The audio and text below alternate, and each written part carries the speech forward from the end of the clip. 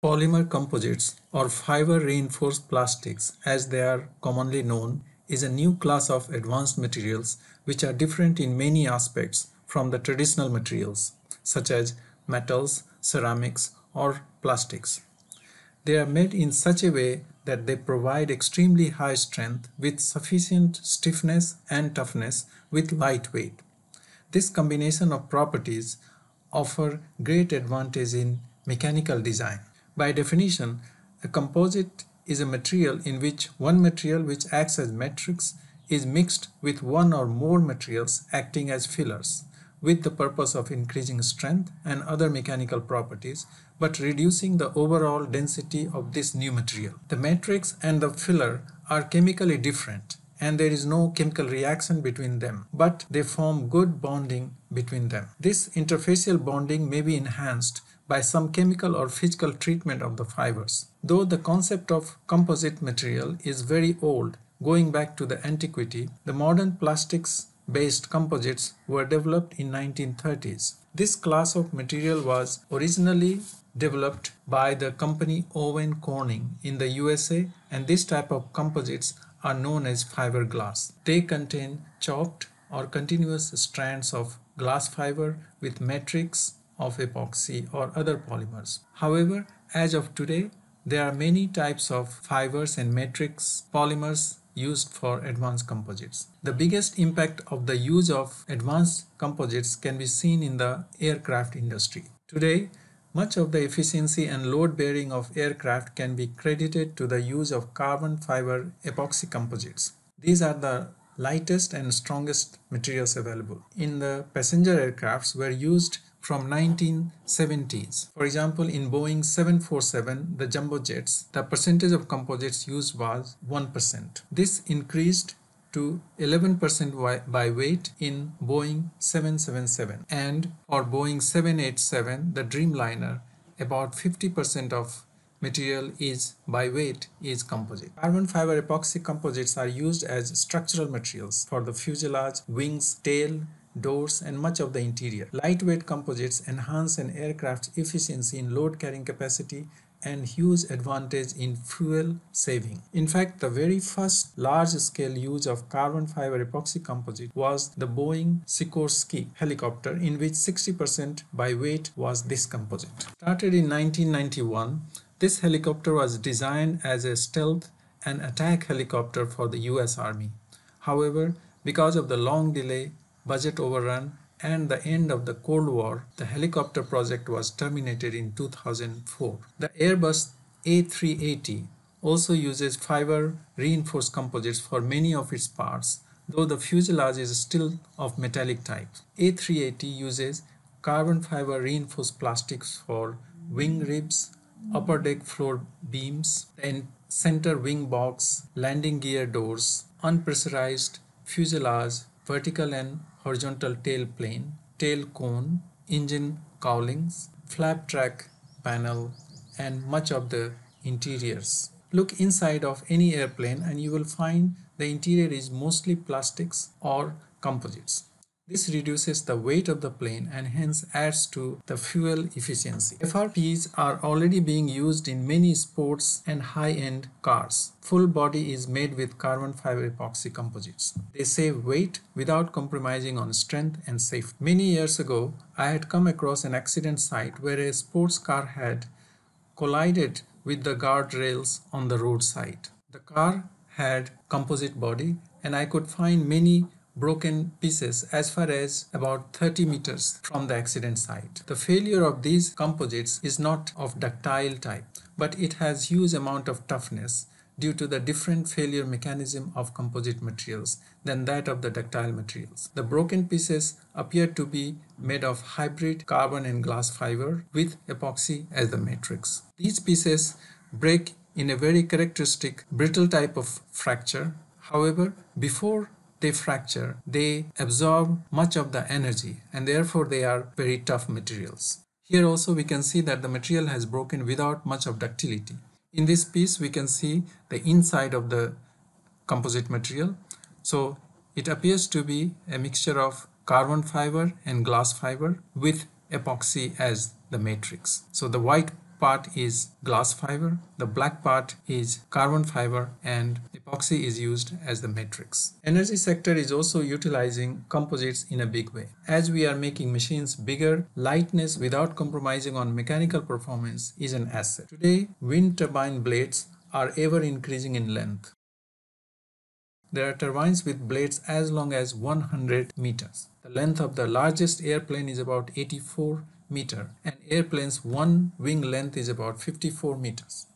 With such a huge size of the machine, which needs to stay at a height of approximately 260 meters, it is absolutely necessary that these turbine blades are as light as possible, but they also must be strong against wind power. They should be tough against impact loading such as strong wind, and must withstand all kinds of weathers: cold, heat, rain, sea environment, etc. Carbon fiber and glass fiber are used with epoxy polymer to make such huge mechanical items. The other energy sector that urgently needs FRPs is the hydrogen gas-based energy production. One of the challenges in this field is the storage of H2 gas, which is quite damaging for metals such as steel because of hydrogen embrittlement. Also, for any mobile energy solution, such as for automotive application, it is necessary that the storage tank is very light and not a bulky steel cylinder. This is solved by having FRPs as the materials for hydrogen storage tank or cylinders. With extremely high strength and toughness, a cylinder made of FRPs is able to store the gas at very high pressure but with safety. Sports have in general benefited immensely from advanced materials such as FRPs. For example, a racing bicycle can be made very light by using carbon fiber epoxy composites instead of steel or aluminum frames. A lighter bicycle will be easier to ride in a race. Rowing or any kind of water sport depends on materials that are strong, stiff, and light. Often glass fiber or carbon fiber based plastic composites are used for making the boats, oars, and any kind of floating boards, etc. Today, all tennis rackets are made of glass, carbon, or aramid fiber based plastic composites. They are lighter with optimum strength and stiffness. Let us look at materials for making pole vault. Pole vault uses materials such as bamboo, aluminium, steel, GFRP, that means glass fiber reinforced plastics, and carbon fiber reinforced plastics. Very early days, bamboo was used as the material. It was followed by aluminium and then steel. And we can see how this sport has benefited with advanced materials. The height jumped, and here we have the years when the Olympic was held. We can see that as the materials have been changed, the height jumped record has increased tremendously, and this is much to do with the new materials in addition to the new techniques of the sports. So we can say that sports performance is hugely benefiting from new advanced materials. Composites are considered advanced materials when we use the component materials such as carbon, glass or aramid fiber, and matrices which are thermoset or thermoplastic polymers. But if you look around, you will find many old things that use these concepts. Construction industry uses steel reinforcement in concretes, which are composites. In Japan, I looked at some old wooden houses such as this one. This damaged area, you can see what is inside. Bamboo sticks have been joined together with the help of straw ropes, which were then covered with clay. Here the bamboo sticks act as the fiber and the clay as the matrix. Some straw has been used in the clay for strengthening purpose. Many ancient civilizations used straw in making mud bricks for the same purpose of lightness and strength. Before I summarize this video, let me show you two experiments which we conducted on glass fiber reinforced epoxy composite. So this experiment is on the tensile experiment on this composite.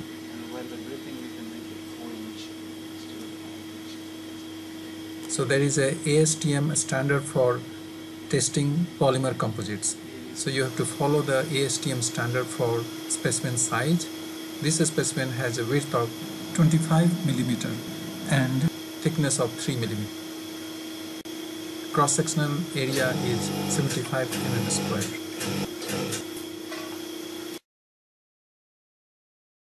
So now we will keep the crosshead speed of the instrument machine as low, which is 0.5 mm per minute.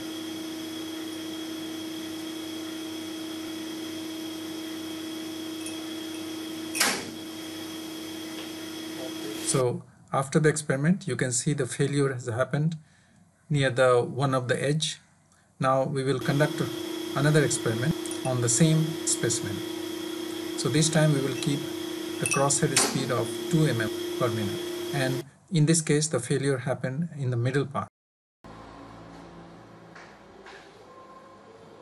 Now this is the normal specimen that we have used,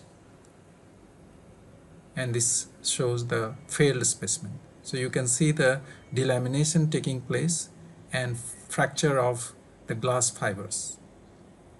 So this is how a glass fiber reinforced composite would fail.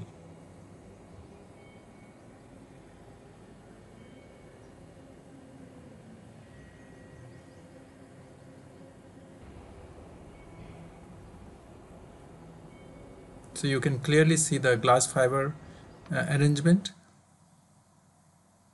So for the lower crosshead speed of 0.5 mm per minute, the fracture strength was 273 megapascal and elastic modulus was about 17.8 gigapascal. For the high crosshead speed specimen, again you can see that the failure mechanism is same, which is delamination between the glass fiber and the matrix and fracture of the glass fibers. For high crosshead speed test also, we see the fracture strength of 273 megapascal and the elastic modulus of 17.8 gigapascal. This compares with the pure epoxy value of fracture strength 70 megapascal and the Young's modulus 2.5 gigapascal.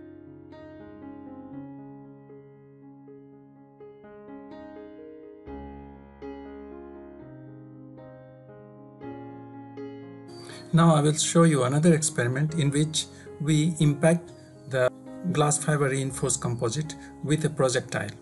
The projectile was a steel ball of diameter 12.5 millimeter and the projectile speed was 100 meter per second. So we can see that even after impacting this composite with such a high speed, we do not see any major failure of the composite.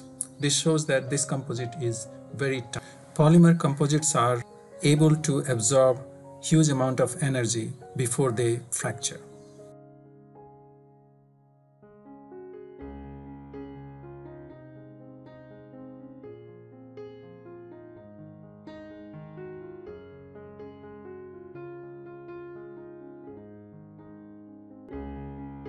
Let me summarize what we learned in this video. Polymer composites or fiber reinforced composites are materials that consist of fibers incorporated inside a matrix. Fibers are generally glass fibers, carbon fibers or aramid fibers, and the matrix can be thermoset such as epoxy, phenolic, etc. or thermoplastics such as nylon. The most important properties that we achieve in a composite are lightweight, high strength, high Young's modulus, excellent toughness, coupled with low coefficient of thermal expansion, thermal resistance, low water absorption, etc. Polymer composites are used in a host of high performance and specialized applications such as airplanes, energy harvesting and storage, automotives, sports, buildings, etc. Thanks for watching. If you have any question or comment, please write them down below in the comment section.